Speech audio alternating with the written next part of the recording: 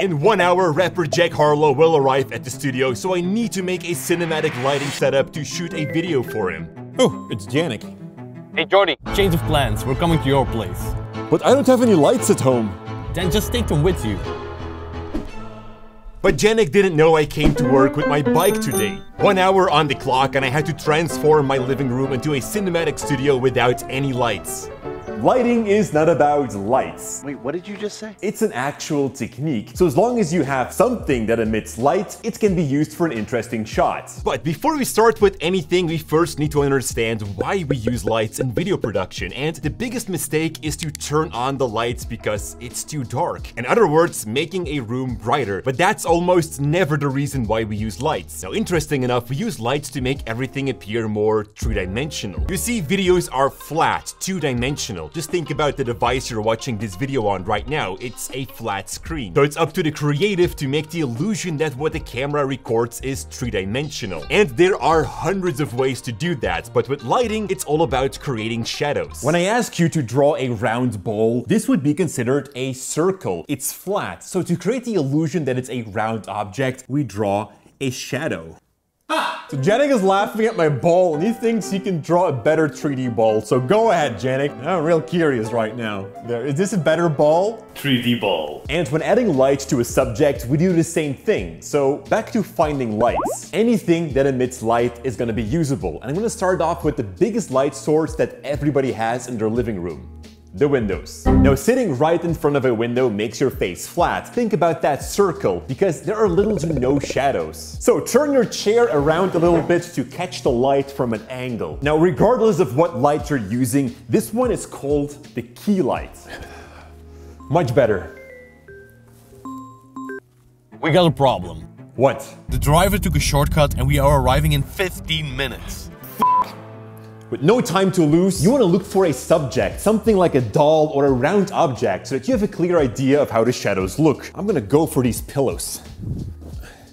This will do. Step 2, the background. Think about making things more 3D or creating more depth. And sitting close to a wall is pretty flat. So make sure that your background is separated from the subject. This creates depth. You can even look for interesting objects that can help with that. Long objects like this cabinet show a clear perspective. Step 3, we can create even more depth in a scene by separating the subject using a backlight. This is nothing more than a light coming from behind the subject. And this could be any light, maybe something that you have at your ceiling that you can turn around and aim. Or perhaps some other decorative lights like a desk light. You can use aluminum foil to avoid spill and control the lights better. As a rule of thumb, you want to place this backlight on the opposite side of where the window or the key light is coming from. And as you see, this creates a nice highlight on the back of the subject, or my pillow. I know it's pretty ridiculous, but we have to work with what we have. Now, having actual film lights would be useful. That's why I tried to take these lights from Rotor Light with me, which would be a great place to start with if you're looking to get your first light kit. Big thanks to them for sponsoring this video, and I want to showcase their newest AOS 2 Pro and Neo 3 Pro lights for a moment. They share the same technology as their bigger Titans, but in a much smaller and portable form factor at a very affordable price. Now, apart from having an amazing power output, they are packed with tons of great features. Both the lights come with a whole bunch of special effects built in, like fireworks, candles, disco, and more. These effects were actually designed by an Emmy Award-winning visual effects veteran, and on top of that, you have an endless color palette to choose from. There are more than 2,500 filters from Lee and Roscoe, and you can browse all of these wonderful colors and presets with ease through the touchscreen. Or you can use the upgraded aluminum dials from the Neo 3 Pro. There's even a Master of Light preset pack where multiple Emmy Award-winning filmmakers created presets so that you can recreate their cinematography look. You can either plug them in or power through a V-mount battery, making them useful for any location. And if you want to learn how to work with these lights as well, definitely check out our lighting course. I bundled this one together with our filmmaking and cinematography course, and because I'm a little bit crazy, I've slapped a 70% discount on it for the first 50 people to use the coupon FIRST on checkout. All the info is in the description down below, together with a link to the amazing Rotor lights.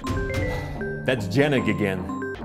So, we're on your driveway. Alright, stall as much time as you can. Alright, this scene is already looking better, but there's still work to do. The background is just not interesting, and that is because there's no contrast. But making contrast is actually pretty easy to do. All you have to do is add some light in there. That could either be a hard light that creates some sort of a hot spot, or you can work with practical lights. These are simply decorative lights that are visible in your scene. Oh, by the way, if you happen to have a window in the background, don't be afraid to use it, but keep your curtains closed so that it's soft. On camera, look at flat areas and see if you can break that by putting some lights there. Again, look around in your home to find lights or stuff that you can use. You can even use the flashlight of your phone and put a vase on it, a very creative way to add a practical light in the background. Oh snap! There's still one last thing we have to do, which could make or break your scene. Hang on! I'm in the shower! Alright, the last step are background objects. And just like with practical lights, you want to make sure that your background isn't too boring, like sitting right in front of a white wall. And depending on what topic the video is about, you can pick the right objects, but things like plants always work. So you might want to shuffle some things around in your living room. Look around at your place and see what you can find. You finished? Yeah, I'm gonna make my hair wet. Why? Because otherwise I lied about taking a shower. Okay. Come, Jack.